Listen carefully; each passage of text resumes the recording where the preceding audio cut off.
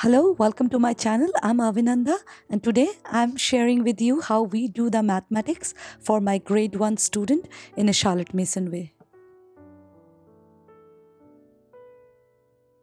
So for mathematics, we use this book of Arithmetic, which is by Rochelle Baburina for our grade 1 or Form 1B. Let's take a look inside it.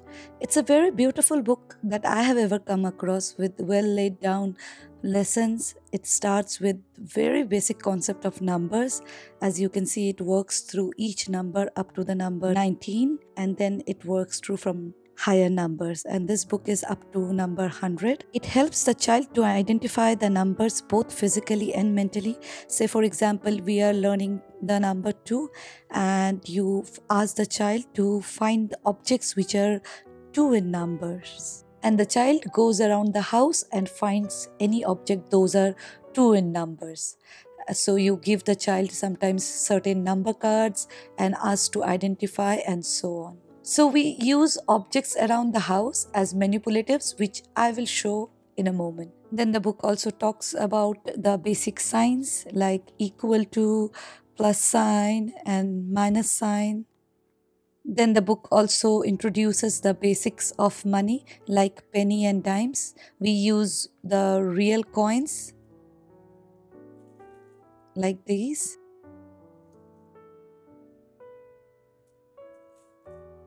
We made this coin bag by following the instructions given in the book, which is a part of our handicraft lessons.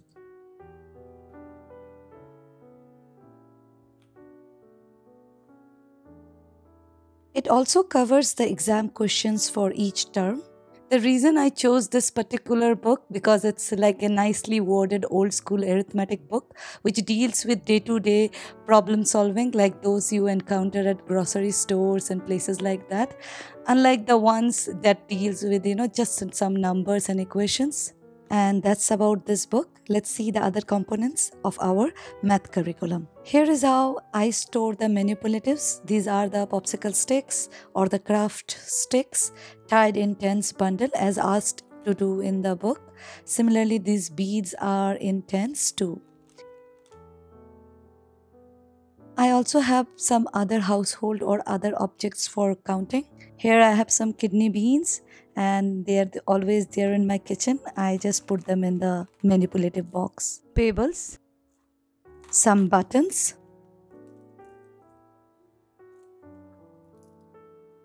some of my son's spare Legos, some fake jewels,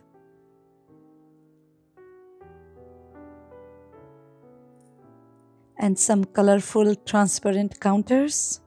You can get anything that lies around the house and that's easily countable. You can put them in your manipulative box. Just make sure that the child does not play with them other times. Otherwise, they'll lose their interest in their lessons. I also have some single popsicle sticks for counting the units. I just make sure the manipulatives are really bright and colorful so my student get really excited and happy about doing his math lessons. Now my son either use the chalk and slate to do the maths or a graded math copy occasionally. Writing the numbers or equations is not very often that is done in Charlotte Mason math, as in the initial years of learning math, the importance is to be given more to knowing the numbers than putting so much of stress on writing. Now for practicing more numbers or sums, we use this book by Upton, which is a book for grade 1 and 2. So let's check this one too. Now this book includes tons of problems on additions and subtractions which are covered for grade 1, and it also includes the problems on multiplications and divisions which will be covered primarily for grade 2.